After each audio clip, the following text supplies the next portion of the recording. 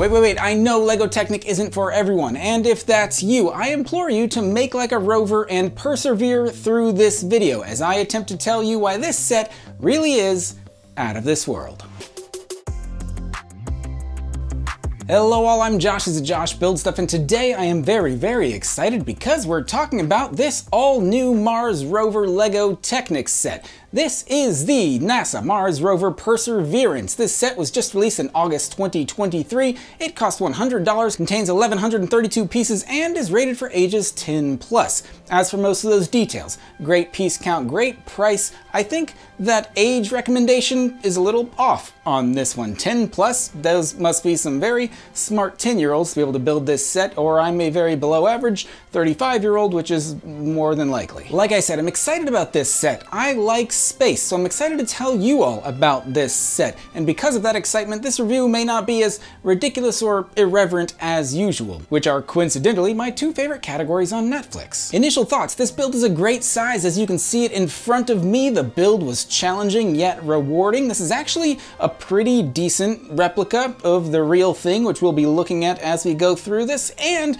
the play features / Technic functionality on this one are truly beautiful and incredible and complicated, and I appreciate them very much. A brief history of Perseverance that may lend some context to this set. Well, NASA wanted to explore Mars. They sent a couple of smaller rovers, but they wanted to send larger, more complicated rovers. Naturally, to succeed in a mission this complicated, you would need to plan it pretty precisely. So NASA builds these rovers here on Earth, and how do you get a rover to Mars? Well, the same way I get my baby to sleep. You rock it. In 2012, we sent the Curiosity rover to Mars, which curiously looks a lot like the Perseverance rover. That's because it is the Perseverance's big brother. LEGO actually made an official set of that Curiosity. It was in system, not in Technic. It was much smaller. It was a part of LEGO Ideas before it was LEGO Ideas, when it was still Inspector Clouseau or whatever, and that set is now very expensive on the secondary market. I think it goes for like $300, and like I said, it's much smaller than this one. It was July 30th, 2020, around midday, so like launch time. The Perseverance was loaded aboard a rocket, and they launched it to begin its 6-month journey from Earth to Mars. Know what else was going on in July 2020? We were in month 5 of our 2-week quarantine, and when scientists said to distance yourself from others,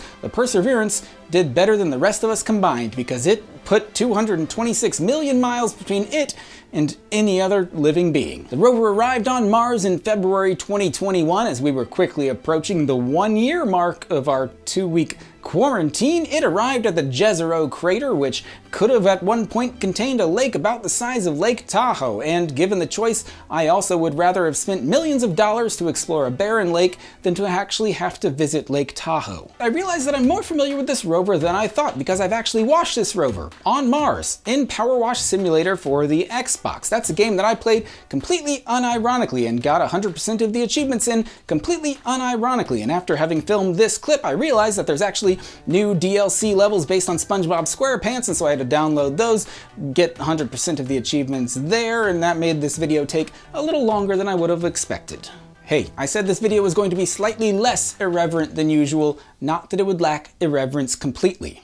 I did not truly appreciate the complexity of this build until I finished it and I started looking up details of the real Perseverance rover, and then I realized just how many of those details were represented, and represented pretty well, on this replica. So I'd like to share some of those details with you to hopefully help you gain some of that same appreciation. This big protrusion coming off the back, that is actually the energy source. It is officially called the Multi-Mission Radioisotope Thermoelectric Generator, but in layman's terms, it's a plutonium reactor. Are you telling me this sucker's nuclear? That's exactly what I'm telling you. Rather, it's powered by the heat of a decaying plutonium, but in any case, that's where the power comes from. This is a much better means of producing power than some earlier rovers, which fittingly relied on solar systems. This mast here is where a lot of the cameras and sensors and antennas live. The cameras are represented by these clear bricks, and unlike me, this is actually very articulate, which you would expect because it does work for NASA. The suspension, we will talk about in a minute. I want to let the suspension build a little first. The wheels on the real rover are aluminum, while they have titanium spokes for strength.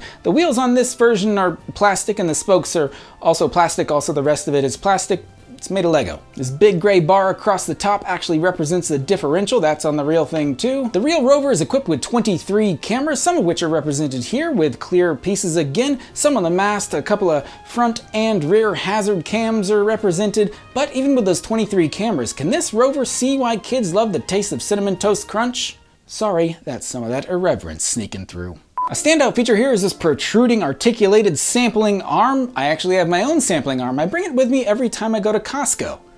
It's right here. On the end of that sampling arm are some of the instruments used to analyze the Martian surface. The real thing is incredibly complex, and this barely scratches the surface of that complexity. But speaking of scratching the surface, we do have a coring drill included here. And then on one side, we've got a little UV spectrometer, again, represented with some clear pieces. On the back side there, we've even got a little X-ray imager, which X-rays the Martian surface. But can it see why kids love to taste it? No. Once the drill collects those coring samples, it deposits them into this little sample collector represented by a wheel on the front there. This looks a little different than the sample collector that my urologist uses, but it serves the same purpose. It's a place to store whatever is collected from the surface or beneath. I think this single piece on the rear of the Rover, that's supposed to represent the ground-penetrating radar, which literally maps the surface and below as the Rover drives around. Speaking of barely scratching the surface, that doesn't even touch the surface. A couple of the pieces sticking up on top, those are different antennae that are represented on the real thing. And of course the suspension, now that the suspense is sufficiently built, it is built on a rocker bogie system, which is represented in LEGO Technic here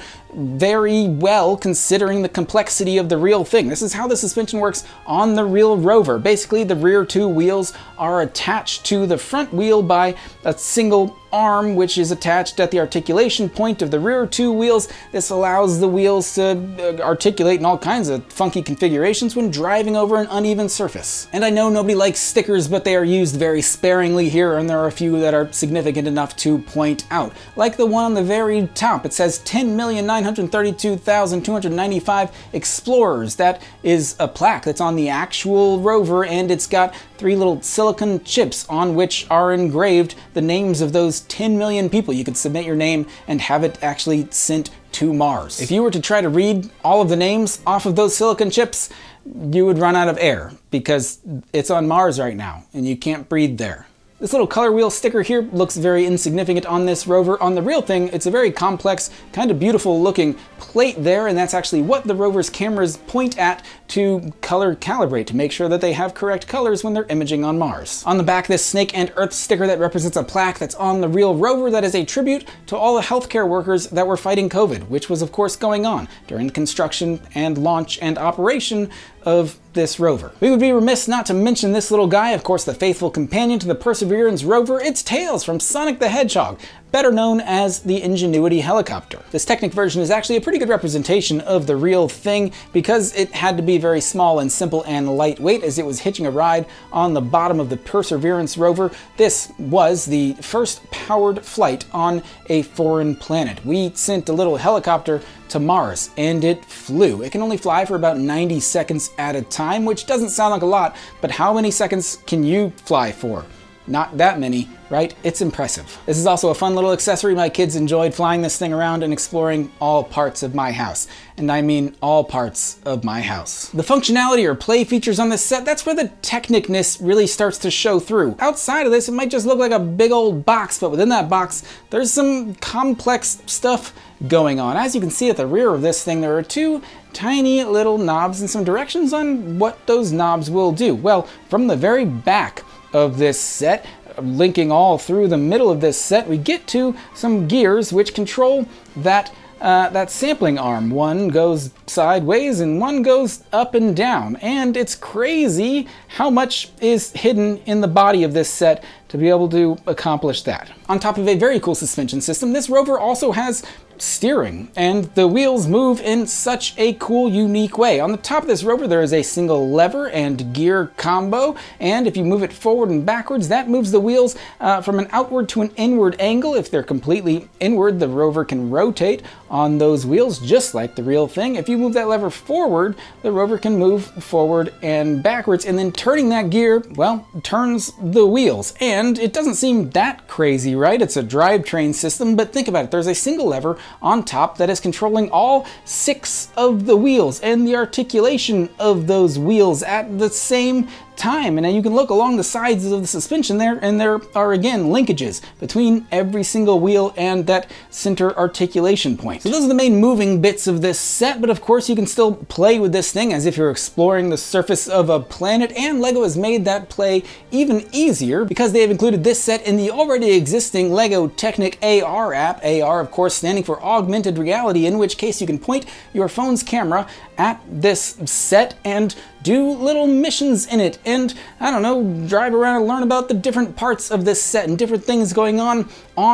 Mars, and things that are not even represented on this model that are part of the real Perseverance rover. And let me tell you, my kids have had a lot of fun playing with this feature of the app, and they're also learning about the Martian rover and stuff, and now they like things that Dad likes even more, and honestly, that makes the set worth it by itself. And speaking of this set being worth it, there's a lot here for $100, even just in the size of this set, functionality aside, but all of the details and the accuracy and that size and the helicopter included all make this set incredibly worth $100 in my opinion. But here's the kicker. I didn't know all of these facts and features and details of the real Perseverance rover before having bought and built this set. I watched so many videos and read so many articles and viewed galleries to try to compare this model to the real thing, and the crazy amount of complicated ingenuity, pun intended, that went into the construction of the real thing here, and it made me appreciate this set so much more. Open your mind, don't let the Technic intimidate you or the science or subject matter bore you. This is the history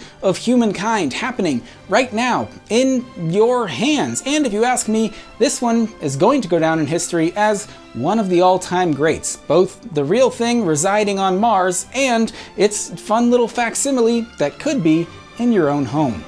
I've been Josh from Josh Builds Stuff. Keep exploring. It's a fun catchphrase. I should use that in the future.